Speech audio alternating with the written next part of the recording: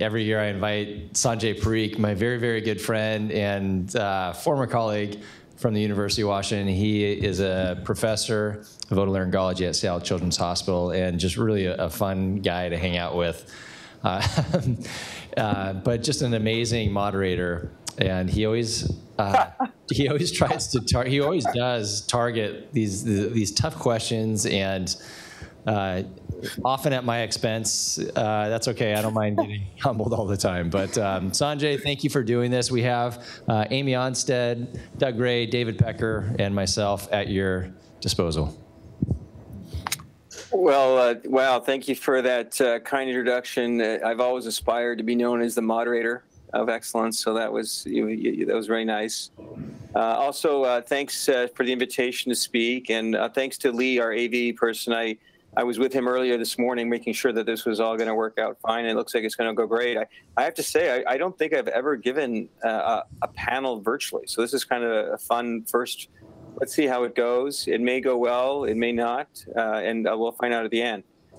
For those of you, Greg, I have no disclosures, and this is Seattle on a nice sunny day with a nice cruise ship there, and so it is sunny here some days, and then here's my hospital here where I don't know. Does the pointer show up on the screen there? I don't know. Does the pointer show up? That's great. It does? Okay, cool. Is so that this a putting is our green new wing here, and then we just took. Oh, you can see my. Oh, we can't see the pointer. I'm just curious. What's the green grass? Is that a putting green, practice green for you guys? Oh, or? Yeah. That's actually a family donated that as an outdoor space. Right next to that is our oncology center there, so that our inpatients that are there, sort of the cancer patients, can go out and get some fresh air. So it's actually kind of a cool thing. And then my building, I'm sitting over here right now. This is where I'm sitting over here right now, and it, it's a nice building. Okay, so here's our esteemed panelists, and I'll just go through each one. And first we have Dr. Amy Onstead, who graduated from UIC in Chicago, and then did her fellowship at the University of Miami, and then joined us locally here in Seattle. Dr. Greg Davis, who trained at the University of Washington, also as an MPH, and then did his fellowship in Australia. Dr. David, and David, how do I pronounce your last name? Is it Petker? What do you prefer? Petker. As if Dr. there's David no Petker. O. Yeah, Petker. Yeah. Petker, great. Nice to meet you, David. He is a graduate of Medical College of Wisconsin, then did his fellowship in Portland at OHSU, and is now the chief of rhinology and associate professor at MCW. Full professor. And then pardon me? Yeah, technically I'm a full professor, not an associate. Oh, I correct. Excellent, full professor. Okay. You just got promoted today. Congratulations. That's great. Doug promoted. And then. And then I'm sorry, I just gathered stuff from the internet, so I apologize. It's not up to date. And then we have Dr. Ray, Doug from the Baltimore region, who did residency at OHSU and fellowship at Mass Pioneer. So we have quite an esteemed panel of experts in rhinology. And what I'd like to suggest we do is we make this kind of a fun, sort of a interactive session of some challenges in rhinology. So I'm going to ask you to sit with your teammate. I can't see, maybe you're already sitting with your teammate. We're going to have two teams here. Dr. Onstead, Dr. Petker will be one team, and Dr. Davis and Dr. Ray will be another team. And this is what we will call Rhinomania. It'll be a competition, and I'm going to tell you about the rules in a second. First of all, we have to name you. One is, so the group from Seattle and Milwaukee, I think the Team Saki seems like a good kind of name. So that we'll have one team Saki, and then the Seattle, Baltimore, I think Saltimore.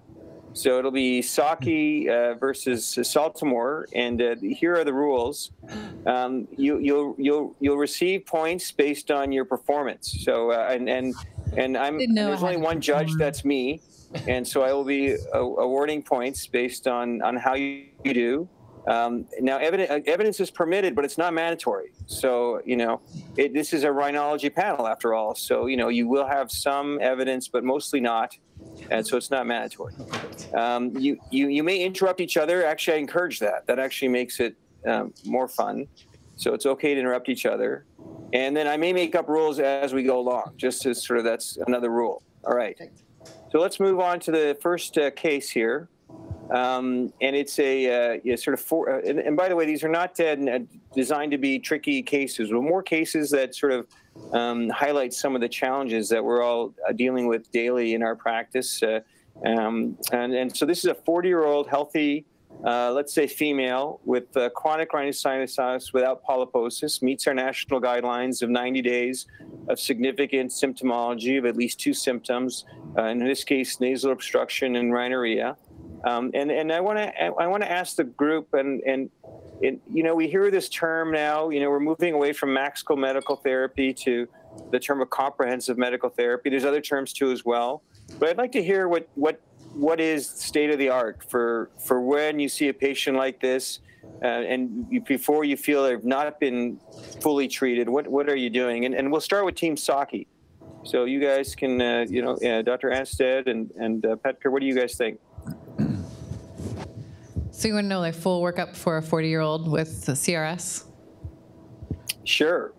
No, not necessarily workup, but how would you, maybe a small facet of that. Just therapy. Of medical therapy.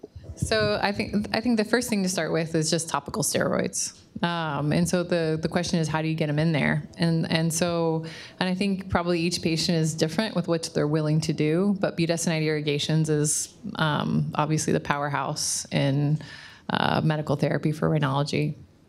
So we'd start with that. We'd do a scope and look and see if there's anything to culture. You could do a long course of culture-directed antibiotic therapy, and then a course of oral steroids. And then she would need an allergy workup. Okay, so you're promoting allergy workup as routine, along with topical budesonide, possibly antibiotics, and maybe oral steroids. Is that what you're thinking? Correct. Do you have something to add? Okay, let's go to team. Did David, you want to chime something else in? No, I agree. I think the topical steroids, like Amy said, is crucial. How you get them in there, another great point. Depends on what they have been on. That will guide me as to where I start. Try to start as the easiest thing and the cheapest thing first. So if she's never been on a fluticasone, then I'll start her on fluticasone. If she's been on fluticasone and either can't do it, can't tolerate it, or it doesn't work, then bump her up to a budesonide wash. So I think that's a great thing, and I think it works really well. Okay, let's go to Saltimore. Saltimore has maybe a couple different opinions, but I agree with the nasal steroid spray, starting with that. There's a couple different conflicting factors, though. We have, what do we think actually works best medically? What do the payers require us sometimes to do medically, which is vastly different? And then what do the international consensus guideline statements say for CRS without nasal polyps, where antibiotics are just considered an option and steroids are not? Steroids are also an option. My approach is treating these patients kind of how I would want to try to avoid a surgery with medicine, and that's going to be 3 weeks with antibiotics and a 12-day prednisone taper along with topical steroids. What if there's no pus? Do you still give them 3 weeks of antibiotics? So you still, that's the problem. And then exactly when they come back with C. diff, then what do you tell them? Yeah. I love this interruption, by the way. Good job. That's a point for you. Thank you. Yeah. Nice work, partner. Nice work. Yeah. Okay. So if you don't give antibiotics, you have a high risk of getting a denial for surgery if the patient ends up needing surgery. If you don't see purulence on endoscopy, that definitely does not mean they don't have purulence in the sinuses, right? We need the CT scan to identify is there frothy material, such as purulence in the sinuses. Just because they're not draining pus at this time doesn't mean they don't have a true infection. So again, if it were me, my family member wanting to avoid surgery, I'd do 3 weeks of antibiotics, 12 days of prednisone taper, nasal steroid sprays, and sinus saline irrigations. I mean, Dr. Ray. I'm sorry. Can I just clarify one thing? No. So first visit, you would give all of those things at once? I would. Yeah. Why not? First time you meet them, not been on anything else, and you're giving them It 3 depends weeks. on the severity of the disease, but if she has opacified sinuses. How do you know she has disease- opacified sinuses? Well, again, it said it depends on the severity of the disease. Let's assume this patient is meeting national guidelines for CRS. And I've already described two symptoms, chronic congestion and chronic rhinorrhea. And let's say it's been yellow-green, just to make it a little more clear for the group here. I think, let's just imagine this patient is someone who's already been seeing someone else and has come to you for an additional opinion after being treated outside. Okay, then yes, I would agree with that. I'm assuming we have a CT scan that shows true CRS, that we're not just guessing it's a CRS based on symptoms, which is not a proper way to diagnose CRS. Yeah, I don't think if a patient comes in with pan-sinus opacification or significant disease, putting them on nasal steroids is enough. The only thing I disagreed with Greg is the duration of oral steroids or antibiotics. I also do a 12-day steroid taper, but I'd put them on a little shorter dose of antibiotics. How short? 10 days. So if they don't have a scan, would you get a scan before you treat them, or do you treat them and then get the scan? 100% I get a scan. And you haven't had any issues with insurance? At what time do you get the scan? Let me just interrupt for a sec. So Sanjay can't hear the audience. So if we can, instead of just answering, repeat the question. And real quick, there's microphones on all the tables right in front of you. That little black thing is a microphone. oh man, this place is so high tech. So just push the button if you want to interrupt. You get bonus points for interrupting us, by the way. So yeah, the audience can win too, by the way. Just to point the that audience out. will win, I think. That's 1 point for the audience so far, I think. I mean, I think you have to make the diagnosis, and you need objective evidence to make the diagnosis. The diagnosis is no longer made with subjective symptoms because we know we used to overdiagnose CRS. They have to have endoscopic evidence, pus, inflammation, polyps, or CT evidence of mucosal thickening to make the I'm going to duration of interrupt you. symptoms. I want to hear Team Saki's opinion about that to make the diagnosis. Do you agree with Dr. Davis there, Dr. Petker, Dr. Anstead? What do you think for your hands to make a diagnosis of CRS? Yes, I think you need objective evidence. I agree with that statement. And what are your measures for that? You same as Greg, or do you have others?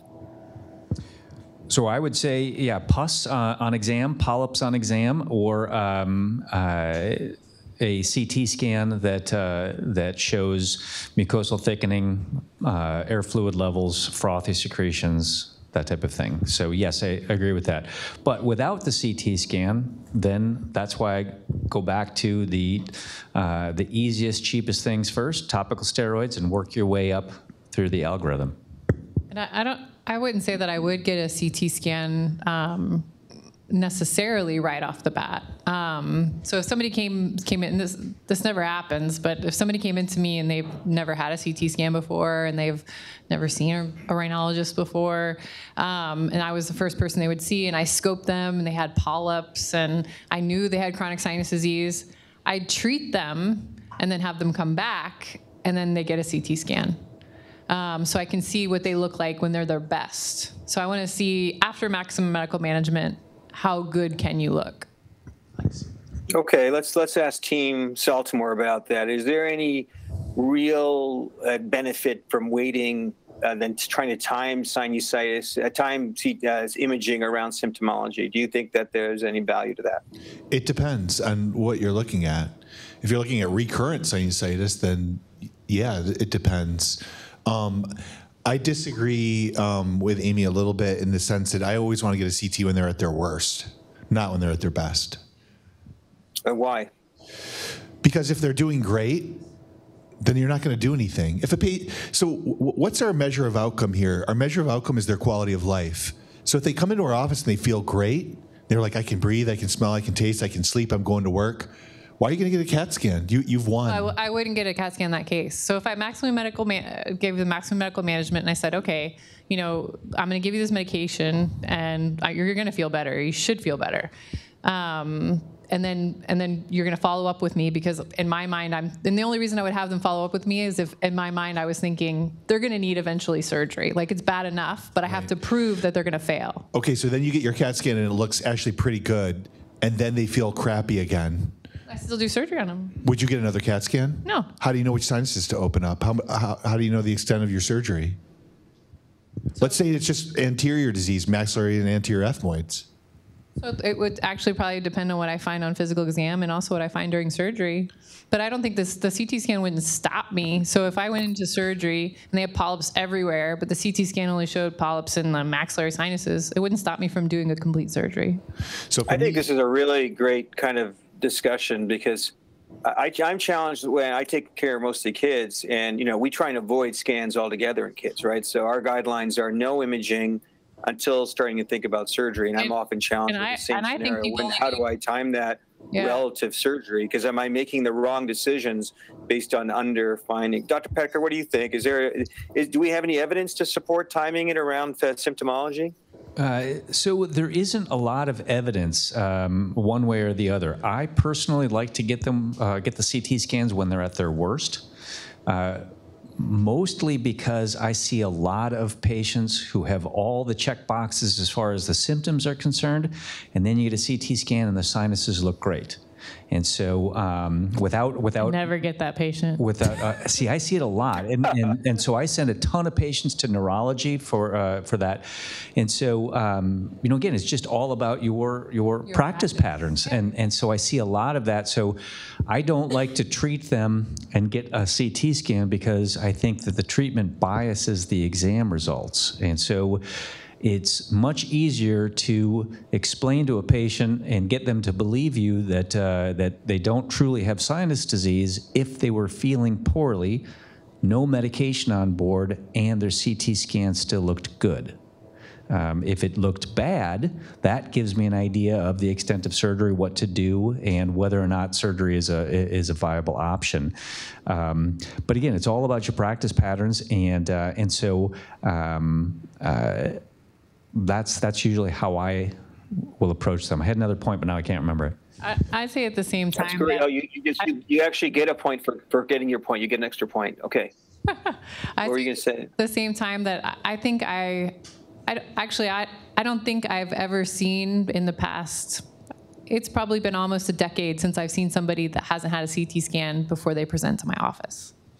Yeah. So they've already had a CT scan. It's already been established that they have sinus disease. That's the only way they make it into my clinic. Oh, that would be so great. Let's try and you guys have done a nice job here. This is great. We only have had one question, and it's going really well. Thank you. The next thing is about. It sounds. I think we've already covered this. It looks like all of you are really in favor of topical steroids, and you may use different delivery devices based on what you're finding. Is that accurate? Are you guys using one standard delivery device, or for your steroids, or is it based on someone trying? I heard someone said, "Oh, it depends on what I've tried before." Or do we have there's some evidence? So let's start with Team Saltimore. What do you guys think? Is there an ideal device for delivering topical steroids?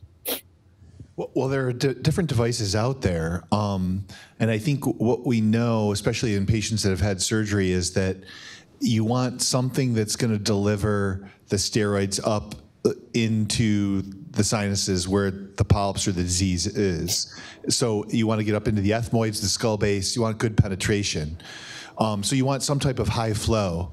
I think if you look at the studies that have looked at deposition for traditional over-the-counter nasal steroids, they don't get up far enough to treat the chronic sinusitis. They work great for allergies where the disease is anterior and medial and in the front of the nose. But there's different systems out there. So steroid irrigations were kind of our mainstay for a while, but now Xhance has come onto the market, and that's a similar system in the sense that the steroid is delivered sort of deeper up into the sinuses, and that's an exhaled delivery system, or EDS. Greg, anything to add? Yeah, so if a patient has not had sinus surgery, the deposition of sinus irrigations does not penetrate significantly into the sinuses. So I find no reason to incur the patient's additional cost to add budesonide to their irrigations. If they've had sinus surgery, absolutely budesonide irrigations are the way to go. But otherwise, I'll start with the cheaper version of fluticasone, and then if the patient, for whatever reason, chooses not to, Xhance is an option, but it's not something that I go to very often. Greg, if they fail fluticasone, I'm sorry to interrupt, Sanjay. If they fail fluticasone, will you use budesonide washes in them, even if they have not had surgery? Or do you go right from fluticasone to surgery? There's a lot of unknowns with that question. So if patients have massive inflammatory sinus disease, I have very little faith that Flonase is going to help them to any measurable level. No, but steroid irrigations, do you think they're going to help?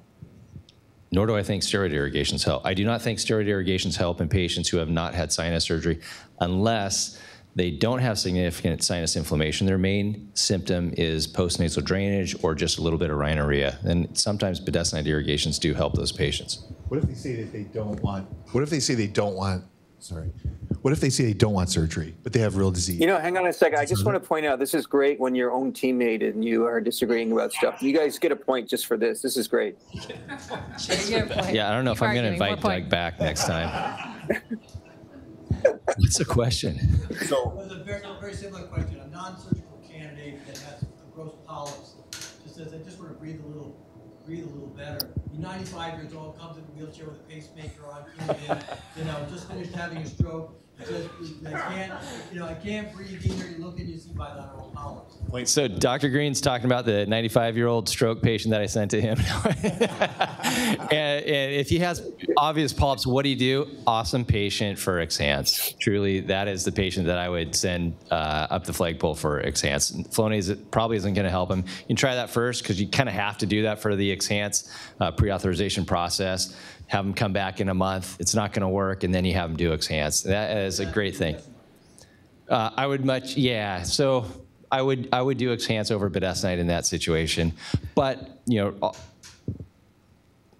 Has it been your experience that Xhance, or the exhalational delivery system with fluticasone, which is what Xhance is, just without using the brand name, works in that situation? Because I would do whatever's cheaper for them, and I don't know. The studies with Xhance have compared it to placebo, not to budesonide washes or Flonase or anything else. So I don't know. I truly do not know where to fit it into the treatment algorithm. What about the studies that show budesonide irrigations in non-operated patients? Oh, that's right. There aren't any studies. 0 studies on budesonide irrigations in non-operated patients. We only have studies that show sinus irrigations don't penetrate the sinuses. So again, we do have budesonide, we do have Xhance in non-operated patients, and compared to placebo, I agree, it does help. Yeah. But so does, right? I mean, that's the problem with Xhance, right? It's like, how do you justify that additional expense when they've only published the research studies comparing it to placebo? We're all waiting for that pivotal study that shows Xhance versus over-the-counter Flonase. And yeah, I agree, waiting for that one too. Perfect segue into my last question with this patient, and I'll let Saki start here. What do you think? What's on the horizon here, looking to the future? What's the emerging new therapy that you think has particular promise for this patient? This is a non-operated on patient that you've sort of seen personally in the last year that you think this new therapy is something that has promise, or you've seen some evidence that suggests it's something that's that you think is going to be cool. Maybe Dr. Anstead or Dr. Pecker, you guys have any thoughts about that? Emerging new therapies for this particular patient. Sorry, I can't hear you. Do you have any thoughts? Because mine are. Well, I think the exhalational delivery system, I think that holds promise. Again, the hard part is knowing, for me, how much it costs. And I can get a topical steroid rinse for $33 a month. And if the exhalational delivery system of fluticasone is more than that, then I'll try the washes. The budesonide topical wash, so budesonide, we know the vast majority, 90+% pours back out. Whatever you swallow with budesonide, 80% of it gets absorbed by 100% gets absorbed by the liver and then absorbed by the stomach, goes to the liver from the first pass effect, and with budesonide, 80% gets metabolized. A lot of times I will use topical mometasone washes, and 99.9% of that gets metabolized. The one knock on the exhalational delivery system is that we know they have a higher systemic absorption of that fluticasone with the exhalational delivery system than with Flonase or traditional fluticasone. So I worry about the steroid absorption with the Xhance. Again, without having data to show that it works or doesn't work. As far as the data for the steroid washes, yeah, that doesn't exist, but it's potentially cheaper, and we know anecdotally that it helps quite a bit. I agree with my partner. Nice. Okay, Team Saltimore. Well, this is without polyps. That's not with this patient. Yeah. Question from the audience. How many people here use therapeutic irrigation with budesonide and saline? Think they can help use irrigation? Budesonide or saline? Yeah, just what we're talking about. I think there's a lot of people who use it. I love it, and even if it's a placebo, I don't care. They get better. So and it's cheap. So has it been established what concentration you use? I just use 1 Respule per Neomed rinse bottle. The 0.5 milligrams per 2 cc's. That's my standard too. And that's what's been tested from a safety standpoint. So we have some safety data from intraocular pressures and the hypothalamic pituitary adrenal axis. So that's a good one to use. Occasionally, though, in polyp patients, if they're recalcitrant and the polyps are coming back, I'll double the dose for a couple months. You can even put it directly in the nose. So we're changing the topic away from Sanjay's. We're trying to get it back onto CRS without polyps. We're not It's following hard. his rules. So without polyps, is much more likely to not be TH2 inflammation. We talked about biologics, which really goes after TH2 inflammation. So it's less likely to respond to steroids. So I didn't hear anybody mention the prolonged course of erythromycin. Yeah, so Dr. Picorni brought up prolonged course of the macrolides.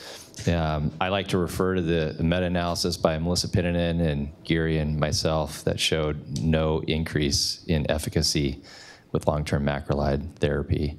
Didn't work, even though there was a randomized trial that showed that it did, but when you actually adjust for everything, long-term macrolide therapies in that randomized trial just delayed the time to surgery. As soon as patients came off the macrolides in the randomized trial, the only one that was done, true randomized, that the Cochrane collaboration reviewed, patients regressed back to their pre-macrolide disease state. So, what about topical? I haven't heard anyone talk about topical. Maybe I'm missing the questions about topical antibiotics. Is there any role these days for topical antibiotics for CRS without polyposis? Without surgery? Without surgery, non-operated on patient. No. No. No. That wasn't a very fun question, was it? All right, let's move on to there was too much agreement. We have to move on.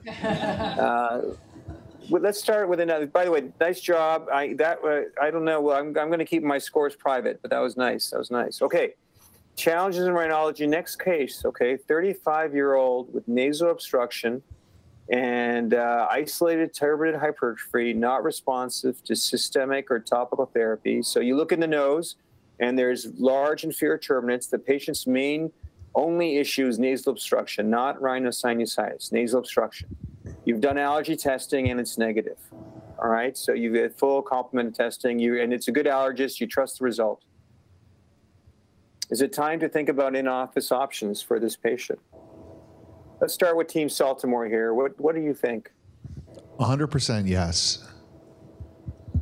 yeah, bring it on, because you're going to help them out. You know, their chief complaint is nasal obstruction. You've tried topical. I would not give systemic corticosteroid therapy for a stuffy nose with turbinate hypertrophy, but I would do topical steroid spray.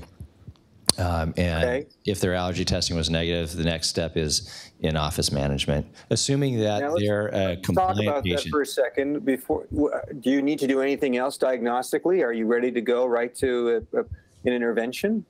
So these patients, in my opinion, should have, if you can see the choana, the nasopharynx on both sides, then great, that's okay. But if not, then these patients should have nasal endoscopy to make sure you're not missing an obstructive lesion posteriorly. Okay, anything else? Do you do any imaging?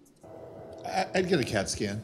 You want to rule out chronic sinusitis. I mean, sometimes they can have inflammation. I mean, I know that this patient doesn't because you said that, but in order to fully assess the patient, I would always get a CAT scan. I wouldn't get a CAT scan. I wouldn't get a CAT scan I wouldn't get a CAT scan. unless you were having other symptoms. Sorry, I was talking. I'm sorry, Dr. Davies interrupted me. That's a minus point.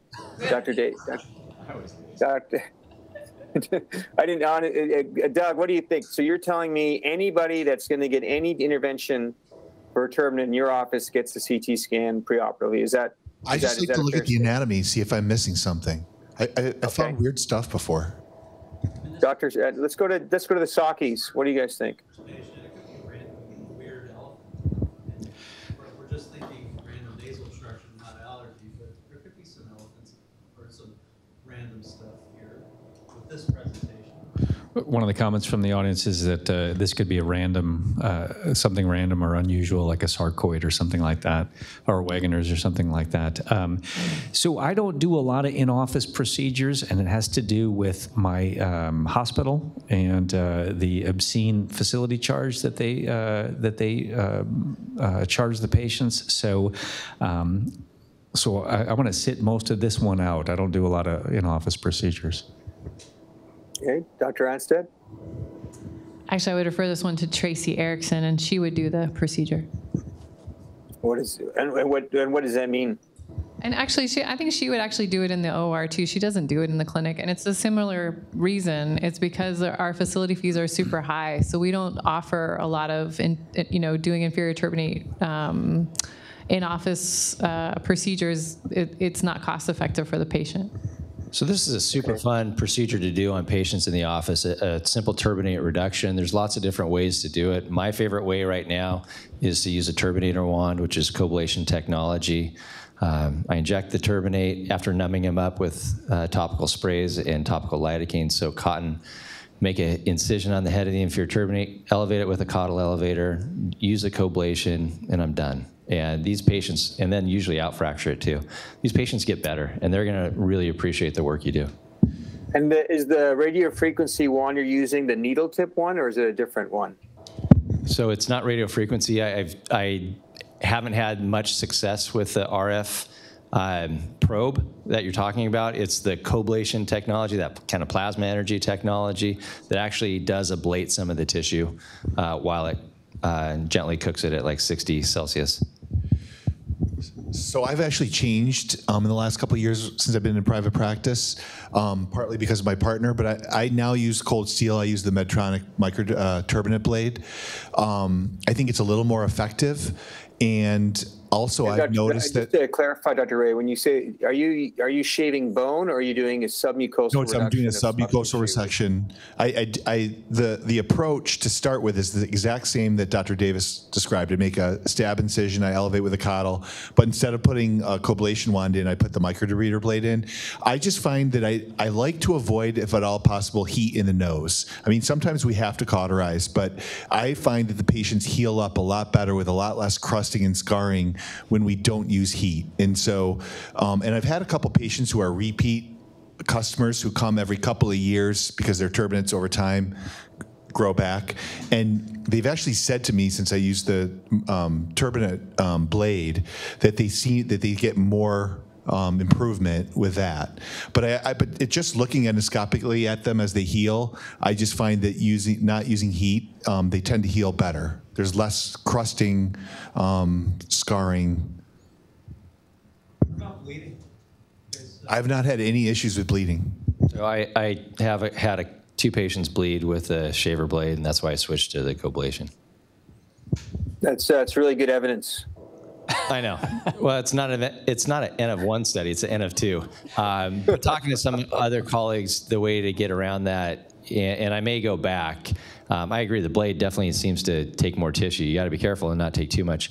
But if you pack the nose with some Vaseline gauze or Vaseline-soaked cotton and just leave a little bit hanging out, the patient can take it out an hour later, and that seems to do enough for hemostasis. Do you sew the stab incision? Do you put a stitch in the stab incision? No. That will take care of your bleeding too. Well, so the one time, one of the worst nosebleeds I've ever had after surgery was a turbinate surgery, and it's it was probably because there's a blood vessel that goes to the back of the inferior turbinate. If you never have to resect the back of the inferior turbinate, you'll see it, but it comes right off this phenopalatine. And if you pass point or go back too far with whatever device you're using, because the bleed that I got was actually with a radiofrequency needle, but I'm sure I stabbed the artery and it opened up like a couple days later, and she had a very bad epistaxis. So I think that's something to be considerate of, is that there's a big blood vessel back there and you want to try to avoid it. And you can get it with any instrument that you put in there. I also wouldn't promote trying to put a stitch through the head of the inferior turbinate in an awake patient in clinic. Maybe Dr. Pecker wants to do that, but never done it. I'll pass. Told you I don't do in-office stuff. Let's switch over to the INOR group, the SOCIs here. Let's hear about your guys. You aren't doing in-office procedures. You're taking folks to the OR. What's your procedures of choice? For inferior turbinate hypertrophy? Yes. Reduce them. Do you want more details than that? You lose a point for that second question. So these, of course, I was going to. We want to hear what your technical. We want to hear some technical fun here. What do you do? So I take a straight microdebrider. I use a Diego. I'm the only person in maybe the country that still uses that.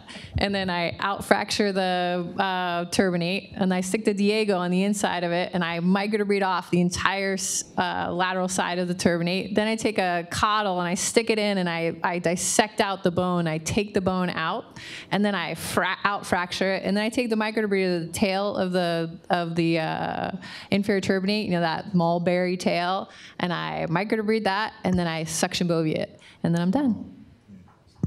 Okay, Dr. Pecker? So I was going to say earlier that that these are really hard patients to I think they're really hard to manage. I think I have a lot of patients that have similar things like this, and perhaps I'm doing it wrong, but I think that when patients have a lot of inflammation like that, it can be very challenging.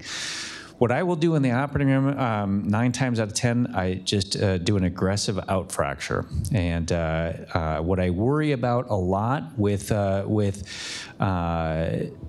removing tissue is an empty nose syndrome, and thank God I've never had that for one of my patients, but I've seen a lot of patients with that, and for a while I was the liaison for the American Rhinologic Society and the Empty Nose Forum, That sounds like a really fun forum. Oh, it was awful. Sounds great. It was, that's a party. But these patients are really miserable, and no one really knows exactly what causes that, and so I really am worried about that. Probably more than I should be, but I still am really worried about that. So I struggle with that. If I'm going to do a turbinate reduction, I will do a stab incision in the head, just like Greg had said, a stab incision in the head of the inferior turbinate, elevate. Honestly, I think if you generate scar tissue in there, regardless of any of the method that you use, that's all that matters. And so I'll put a microdebrider blade in there, and usually do one pass. I will sew that head shut because or the stab incision shut, because that does bleed like crazy, and it's not easy to do. It's not convenient, but that's. You've got all the time in the world. Yeah. So. Well, and it sounds like you're an expert on empty nose, Dr. Petker. So I'd like to explore that a bit more with you. Anything to share with the group about what they can do to avoid that? Seeing all these wonderful. Well, I'm joking. Pretty sad, but is there anything you can do? We can learn from you what we should be doing to avoid that, anything that causes. So I think there's a couple different things with that. One, and that's one of the reasons why I like the aggressive out fracture. By aggressively out fracturing the turbinate, you are not changing the function of the turbinate at all. It still has all the tissue in there. It can still do everything that it was doing before, and you are providing a little bit more space. As far as the empty nose, I know Jai Kurnayak is doing a lot of this a lot of work with this with Stanford, and he has developed a validated quality of life survey, the Empty Nose 6 or EN6, and that's a great way to test these patients and see if they truly have the disease process or not. And then there are different things that he has described as far as trying to rebulk that. I think. you know, I don't know what the percentage is, 999 out of 1,000 times, you're probably going to be just fine reducing that turbinate. Again, I worry about that, like I admitted before. Sure, yeah. Need to. Anybody else have any tips on the panel there? Open question here about avoiding empty nose. Anyone have any other thoughts, or have they seen cases that they think, this is the key? Fortunately, I haven't had a case, but have served as an expert witness defending surgeons on 4 or 5 cases now for empty nose syndrome, and it's a humbling experience. The surgeons do what they think is the right thing for the patient, and some patients just have a bad outcome. And the defense, what's important is, don't take unnecessary tissue.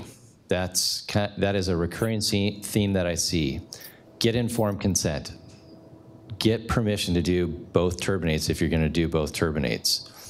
If you only need to do one, just do one. Don't do the other. I'll tell them why. So one case was a mucosal contact headache syndrome patient, or Schluter's neurologist. So there was a large septal spur into an inferior turbinate.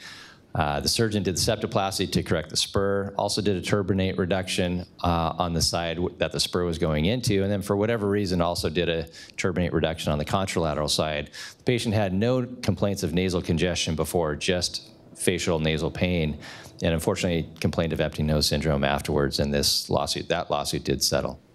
So again, you can do... Did or didn't? Did settle. They almost always settle. It's a humbling thing to go through, even as an expert witness. And it changed how, I was just telling Scott Carpenter, it changed how I did inferior turbinate reductions. When I came back from Australia, I was doing the classic Wormald way, where you take the bone and everything lateral to the bone, all that tissue, and then curl in the medial tissue to make a nice, small kind of sausage of a turbinate. And then I did my first expert witness case. I'm like, ooh, maybe I shouldn't be taking out so much tissue. So now I just do a submucosal resection. I think that's a much safer, it's not foolproof, but it's much safer to do it that way. I think, I remember when I first started operating here in Seattle, and one of my partners came in to observe me, and they were coming in to observe to see what my inferior turbinate reduction technique was, because their sister needed surgery. And I didn't know that. They came in and talked to me. So they came in and they watched me do the whole case, and they asked me, how do I do it? And I explained it. And they were shocked. They said, "That's it?" And I said, "That's it." And so I think that's kind of the point with inferior turbinate reduction surgery. It really is it's a reduction. It's a that's it surgery. It's not a resection. It's not a big surgery. And I think as far as Cassiano's pearls, the spring is what I worry about. I think outfracturing is great, and I also think every single turb needs something different. And so when I go in to do a turb reduction surgery, I'm not doing the same surgery every single time. I'm looking at, what does this patient need? What does this nose need? How big is this turbinate? How wide is their is their nasal vault? And then what kind of disease do they have? Do they have massive nasal polyposis, or they just have inferior turbinate, reduction, or inferior turbinate hypertrophy? And so I actually tailor my inferior turbinate reduction surgery to that patient. Like, does everybody need their mulberry tail resected? No, a lot of people don't have that. And so, but if you do have this giant mulberry tail, well, it's got to go. And so each turbinate is different. And then, but I would say every inferior turbinate reduction surgery I do is more of a that's it surgery. Okay. Sanjay, can I make one last comment on the finances of the in-office versus OR? And I just want to clarify, it is immensely cheaper for the patient to have an in-office turbinate reduction than go to an ASC or the OR, where there's going to be huge facility fees for it. It's going to be, actually probably 4 to 5x doing it in the OR or ASC. So much cheaper. It sounds like it's different for Dr. Petker and Asta. They seem to think it's the other way around. So, but you're saying it's $5,000 facility fee just for a debridement. So if you're in a hospital-based clinic, that's different, and you can have a facility fee. If you're in a normal clinic environment, you can't charge a facility fee. It's just the pro fee. That's why all these should go to Greg. Okay, good. Okay. Yeah, take them. All right, so let's move easy. on. So They're I great. think we I love heard these the patients. ratio here of the in-office to in OR is different between the groups depending on their location, and it seems like if you're in a clinic, in your own private clinic, in office is definitely demonstrates value. And also, let's move the on. hospital won't support you. I'm sorry? The other part of it is too is my hospital won't support me to do that. Like they. Okay. So. Okay. Gotcha. Okay. Let's move on to another case. Any other? I can't hear everybody. So, is any other comments or questions, Greg, from the audience there before we move on? What do you do for the compensatory hypertrophy of the inferior turbinate? The question is, what do you do for compensatory hypertrophy of the inferior turbinate? So you have a septum that's deviated to one side. There's always going to be compensatory hypertrophy. If you don't address that compensatory hypertrophy, when you correct the septum, they're going to breathe horribly on what used to be their good side. So I always, in that case, always do a turbinate reduction for the compensatory hypertrophy, and my goal is to try to make the turbinates symmetric. And if I have to do a little bit on the other side, I'll do a little bit. If I don't, then I won't. Agree. Okay. Question. Okay. Should we move on then? Is that okay? Sounds good. Okay. So the next one is let's move on to CRS with polyposis. So this is a 50-year-old with CRS with polyposis, 3 previous full house ESS procedures. So having had full endoscopic sinus surgery with removal of polyposis at another place, and they've sent to you for additional evaluation. The major symptom is obstruction, not facial pain, but obstruction is the main symptom, and intranasal endoscopy reveals diffuse polyposis both sides, front to back, really bad. So we'll start off with what's your paradigm of treatment for a patient? And this patient I would say, has not been worked up adequately. That's what I would say. And what's your paradigm for symptomatic refractory nasal polyposis? It's a big question. We'll start with Team Saki here. Dr. Anstead, Dr. Petker, what do you guys think about this scenario? So if they haven't been worked up properly, then I would have them see one of my allergy colleagues and see what they're allergic to. If something like a immunotherapy would be a good option. I have found in my experience that relatively few people pursue immunotherapy due to the time intensity therapy and the cost. And if they've not been on the topical medications like we had talked before, I think that's a good option. I have been people who. Do you think topical therapy will work on a patient with massive nasal polyposis after 3 endoscopic procedures? Do I think it'll work? It depends on the individual. So I have seen it work. Do they need it? I think some of it has to do with the procedures that they have had done and the full house fesses and who did those full house fesses. Do they still have their middle turbinates? Were those resected? Have they had any kind of extended procedures like a sphenoid drill out or a medial maxillectomy? Have they had a draft 3 or Lothrop procedure done? That will impact my decision-making there. But a lot of it has to do, like Doug had said, what's their quality of life and what bothers them. And not everybody wants the same thing. And so you have to find out what they want, what they've been on. If you can make them better enough with a topical therapy, that might be all you need. And then I think, I'm sure one of the questions will get to this a little bit later, but I think the biologics hold tremendous promise. Let's go to the Saltimores. I think there's a couple things I would do, certainly before thinking about biologics. And just briefly, I agree with the workup on allergy. All my polyp patients, I also get an IgE and a CBC with diff. I want to know what their eosinophil level is. That's going to help predict what their future holds. If they have a systemic inflammatory problem, they're going to have a problem for a long time. And it's nice to counsel the patient about that and start thinking about a biologic. However, the 3 full house fesses is different depending on the surgeon and depending on the patient. So with that, I'm going to want to know what the CT scan shows. Are there a lot of septations left behind, or do we have a nice lamina to middle turbinate, skull base to inferiorly all cleaned out, and it's just polyp recurrence? That very much changes what I do. If they have had incomplete full house fesses, which happens, then they need a full house fess, a true full house fess, open floor plan so that the topical therapies can work. If they have had a complete full house fess and it's just polyp recurrence, these are fantastic patients for in-office polypectomy, and then consider something like Sinuva, the 3-month mometazone implant, or something like Exhance, or just budesonide irrigations, and that's what I would do as a first-round therapy for that. The one thing I would add is how long ago was that last full house fess? You know, if that was 15 years ago, well, that's a pretty good response. But if it was 5 months ago, then an in-office polypectomy is going to last them another couple months, and that's about it. So then I would bump up to something different. You also have to ask them about asthma and whether they have a sensitivity to aspirin. So if they haven't been desensitized, that could also improve their outcome. I think that's a really good point. The AERD patients can sometimes present a little bit later if you haven't thought about it.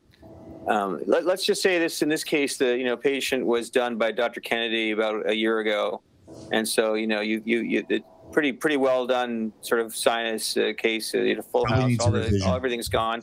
Is in-office polypectomy the next step if after you've established other, let's say this patient's got bad allergies, doesn't want to have immunotherapy, wants to just feel better, is in-office an option for this type of polyposis, or are the risks too high? I mean, you're alluding to the fact that he had surgery by David Kennedy, so he had a complete surgery. So, yeah, I agree with Greg. Maybe. I don't know him that well, but I'm thinking. Well, I mean, he's a good surgeon. So, you're saying he's had a complete surgery. So, yeah, there's no partitions, there's no bony work to be done. In-office polypectomy works great for these patients. And their chief complaint, their major symptom is what you're saying is obstruction. So, take out, debride the polyps in the office. They're going to feel great. What do you think, Dr. Ray, about bleeding risks in these type of patients? Have you had any challenges with that, with polyposis in office? Sanjay, one of our participants asked about why not try oral steroids. 100%. If they haven't been on oral steroids for a year, 2 years, and we all see those patients that are incredibly steroid responsive, right? So you treat them with oral steroids and they feel great. And if they need oral steroids once a year, but you're saving them from a procedure, that's a fine way to treat those patients. About twice. Twice? Okay. What about Sinuva? Yeah, we mentioned that. What about a CF workup on that person? Usually you see infection as well. I mean, a CF patient has a very specific look to them. If it's just straight up polyps, not thick, like infection, I mean, they usually have Pseudomonas or they can get MRSA. So you're looking at a clean but cavity with polyps. I think more CRS with polyps. If you see sort of a lot of debris with infection that's kind of sticking to everywhere, then a CF workup is totally reasonable. And that goes along with what Doug had said about the asthma also. And so if they do have lung issues, well, then you send them to the pulmonologist, and then we work pretty closely with our pulmonologists. I think CF is always on their differential, so they think about that. I think you're making. Let me ask the four of you this question: have we gotten to a point where anyone with CRS with polyposis is now multidisciplinary care? Do you think, is that what you? Because that's what I've been thinking recently. This is no longer because most of the patients I see are CF or AERD, and I realize that I can't do this alone. I need help. So I want to hear what you guys think. Is this now a multidisciplinary type of problem? I think the vast majority of patients with that need 3 revision surgeries are multidisciplinary, candidates. So I think I have like a 12-page packet that patients have to fill out, and I'm asking everything from their allergy history, their pulmonary history, their even GI history. So you have to look at the whole patient, not just their polyp. If a patient has asthma, they need to have an asthma doctor. That's easy.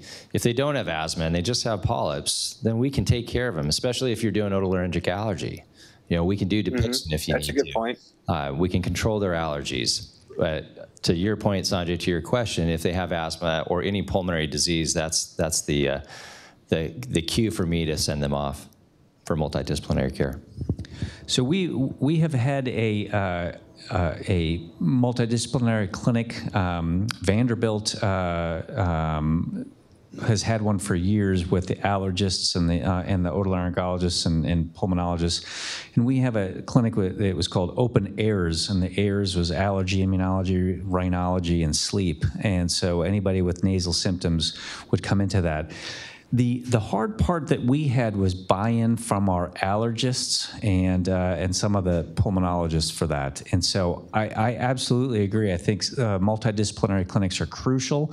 I know at Penn they have an allergist that is in the rhinology clinic and is a member of the rhinology division and sees patients with the Penn guys. And so whether you're a medical immunologist or an otolaryngologic allergist, I think that's really important, and having a good relationship with your pulmonologist, I think, is really important too. So I think you're going to see more and more of that multidisciplinary care, like you had mentioned, Sanjay. Yeah, and I think you guys have highlighted something that I'm not thinking about is in the pediatric care, we don't have many otolaryngologists that are sort of dual allergy and oto that are hospital-based. There are some out there. So you're making me think too about that, is maybe you don't need if you have a good partner and it's, and an allergy, or you yourself there's obviously you have competency in that. Sorry, I interrupted you, Greg. You had another comment? It's the same thing. I totally agree with you, Sanjay, for bonus points. Thank you. You get one. Thank you. No, but we are the allergists. How many of you guys do allergy in your practice? So it's about a third, Sanjay, to a quarter. Doug and I do. Do you do it? Yeah. We have an allergist. Yeah. So whether or not you have an allergist or you are the allergist, think of it, that is a multidisciplinary approach. But again, there's no reason that an otolaryngologist can't do fantastic allergy care. But before we had an allergist, we did our own allergy.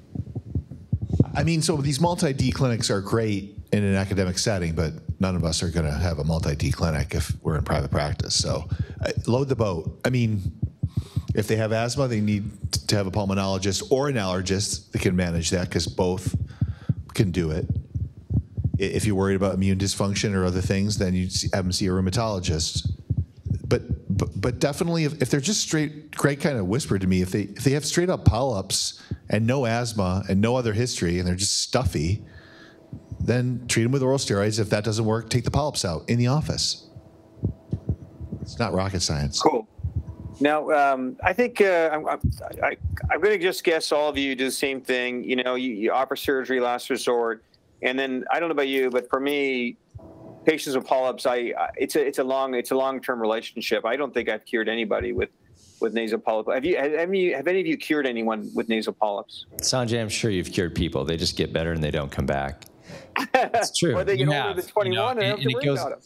It goes in waves. Some months you're like, yeah, I got this disease, and everyone's doing good. And then all of a sudden it's like a flood of people. All the polyps are coming back.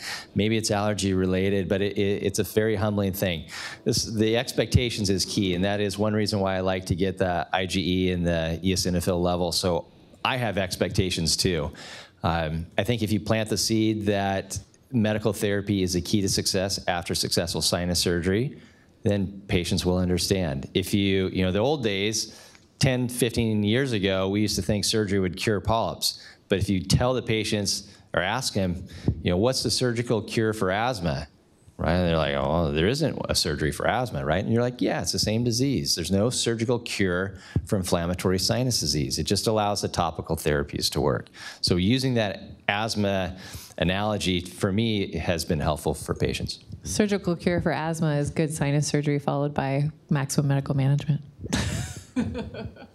Yeah, but I think Greg brings up a really good point for all of you, which is manage your patient's expectations. So set the bar really low, and it's easy to exceed those expectations. So I have this conversation with all my polyp patients when I meet them for the first time, because a lot of them are coming from other surgeons. They're like, Dr. So-and-so, did surgery on me, and now I felt good for 2 months, and now I'm back, and they did a terrible job. And I say, well, Dr. So-and-so did fine surgery on you. They just didn't explain to you the disease. So you need to set the expectation that your goal is for them to feel better, but they're never going to feel normal. And a lot of these patients used to feel normal, and then they develop their disease, and they don't feel normal anymore, and they're upset about it. But if you have a real heart-to-heart conversation with these patients and explain to them that a lot of them have asthma, and they have a lot of symptoms, and the quality of life scores for these patients are very low. They can't go to work. They feel terrible. And so you shouldn't tell them that they're going to feel great after your surgery and that they're going to be normal again. You should tell them you're going to try to get them to feel a little bit better so they can go to work, and maybe their smell will come back. Maybe it won't. Hopefully they'll sleep better. And usually you can exceed that bar, and then they're going to think you're a genius. The problem that I have isn't so much that they don't feel great after surgery. They feel fantastic after surgery, but they feel so good they stopped using their medications. That's the problem. So I would never tell a patient, hey, you're never going to feel normal again. I think that's a terrible thing to tell a patient. I would tell them that, yeah, we can make you feel better, but this is a medically managed disease. And so, it's you guys in private practice, you all just tell them they are going to feel terrible so you can do in-office polypectomies every 3 months and make more money. So I guess what I would By the way, that was so offensive. You get 2 points for that. Oh, yeah. He should get 5 points for that. What I would say to that is, he's been giving me a hard time about academics all weekend or all week. So what I would say is I'm setting the bar low so you can exceed it, but I'm also setting the bar low and setting their expectations so they'll take their medicine.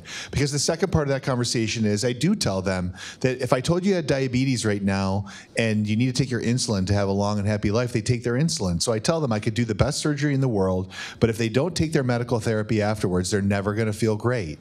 So part of setting the bar low is to scare them enough so that they do take their medicine. But it's I should human have nature. I should have been feel complete. Well, they don't do their meds. Right. So I should have. Nature. To be complete, I do. Part of my conversation with them is you need to take your medicine, otherwise the surgery is not going to work. Yeah, and I would also. Dr. Anstad, what do you think? Just one last comment, then I want to move on. Dr. Anstad, you had one more comment, then we'll move on. You're giving me a moment. So the other thing I would say, though, is that in these patients, because this disease is so horrible, a lot of these patients have anxiety and depression. And so I think it is important to give them a little bit of hope, especially if you think that you're going to be able to help them. You can tell them, I think I can help you, but I actually give them in writing after I explain to them that this is a chronic disease. And also talk about that this is going to be a long-term relationship, that I'm not going to just operate on you and you're cured and see you later. And so I think he's making a very good point that you need to have a heart-to-heart with the patient that, yes, we can make you better, but that no hugging. that this is going to be a long-term relationship. I just told me. Okay. Yeah, this is all right, Amy. I like that comment. It's funny because it's this fine line, isn't it? That we want to set the bar low, but we want to offer hope at the same time, right? It's a little balance there. Greg, I have a question for you. It's I think our time's officially up, but is the audience had enough drinks that they want to keep going, or do they want to sort of wind things down? They're done with us. I don't know. Do you guys want to do one more case? I got one question for Dr. Sanjay. I don't know. Just push buttons. See what happens. Yeah, so getting back to the patient that had the inferior turbinate hypertrophy with the Mulberry turbinates, I've done tonsillectomies and seen kids with these great big bulbous turbinates and take the suction cautery back there and cook those down a little bit to help them breathe better. And one of the pediatric otolaryngologists that taught me said that once you take the adenoid out and get their airway better, that inferior turbinate hypertrophy will get better. And then he said it's just like the patients who have tracheotomies. When they're not breathing through their nose swells on the inside. So my question going all the way back to that is could them inferior turbinate hypertrophy people, the etiology be that they're mouth breathers? That's my question for the panel. That's interesting.